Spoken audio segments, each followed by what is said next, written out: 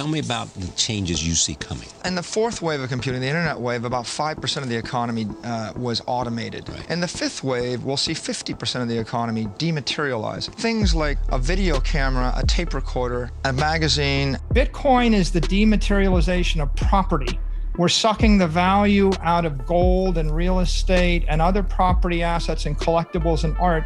We're putting them on a blockchain, we're giving it to the people. The currency is to the economy what your blood is to your body, and economic energy or money is to the currency what oxygen is to your blood. So Tucker, if I told you the oxygen is getting sucked out of the room and there's an oxygen mask drops out of the ceiling over there, what would you do?